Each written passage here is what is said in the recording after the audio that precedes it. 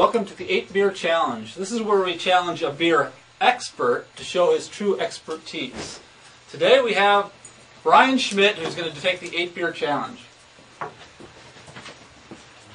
I'm excited to take the 8 Beer Challenge. Alright, so what you're going to do is you're going to try each of these 8 beers. You're going to put them in order from best to worst, and we'll see if you really have good taste in beer.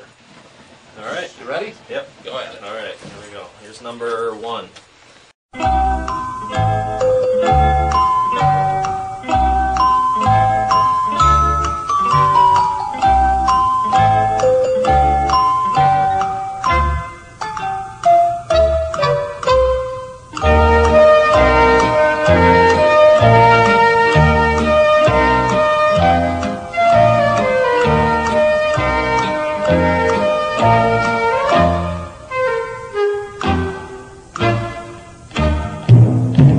That's it.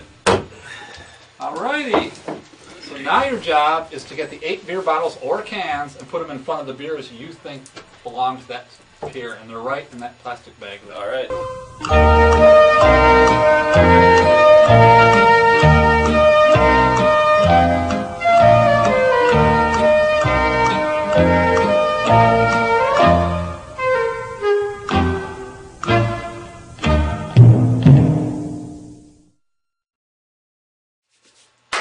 Alright, so now we're going to find out exactly how this went. This is not good. Start with the first one, Goose Island. Let's find out. 1 for 1. Hey! Alright. I know why darker beers, I think. Sam Adams. Oh, that's number. Oh, wait, actually, this is actually right. Alright. I was thinking order. 2 for 2. Alright, all I need is 2 more to tie. 3 for 3. Ooh. The Secchies. And full. Nope, nope.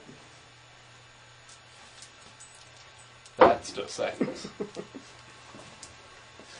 Mix it up with the Beast. Rolling Rock.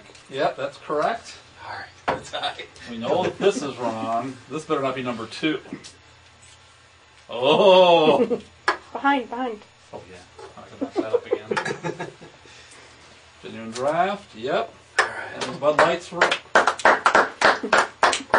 nice. 6 for 8, I get in the Hall of Fame. But we will say that Brian thinks that Milwaukee's Best is better than Dos Equis. That's all I'm saying.